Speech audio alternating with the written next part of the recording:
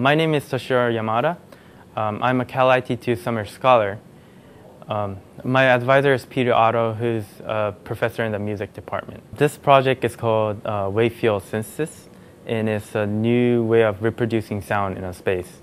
The technique is often contrasted with stereo or surround sound that's typically used in a movie theater, but this technique tries to reproduce a sound so it actually feels like there's a sound in a physical space. When you surround the room with the Wavefield synthesis system, you can actually create a sound source as if it's coming in front of the speakers. So in a way, if you surround the room with a Wavefield synthesis, you can have a sound coming from within the room, not only outside of the room.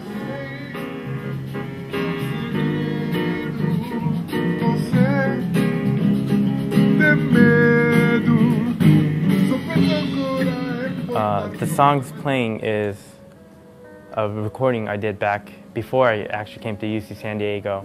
It's a recording I did with 12 microphones with 6 musicians in a single space. This project is meant to reproduce that a space virtually, and you can see the room through a window of speakers. So if you move along in front of the speakers, you'll start hearing different sounds coming in because you basically change the angle of the window and you start seeing different musicians. And this is a simple application of Wavefield synthesis. There's 16 of them horizontally arrayed.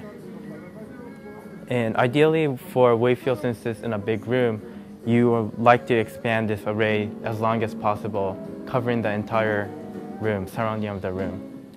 So that leads to one of the drawbacks, that the Wavefield synthesis requires many speakers, and each speaker has to be individually driven. That means each speaker you can't share the same amplifier, and each speaker has to go through a separate channel.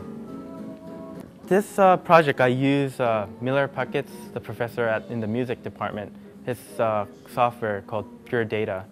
And in that software environment, I wrote an external object that does the Wavefield synthesis operation. This project is now trying to get ported into the Cal IT2 StarCave virtual reality system. And right now, the summer research I was involved was to see how the Wavefield synthesis could be imported into the cave.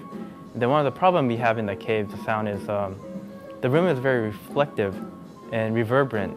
So a typical surround sound system would not work as well because of that reflection. Meyer Sound showed a little interest in this project, and we were working on getting a co-sponsorship to further develop the system with better speakers and amplifier system.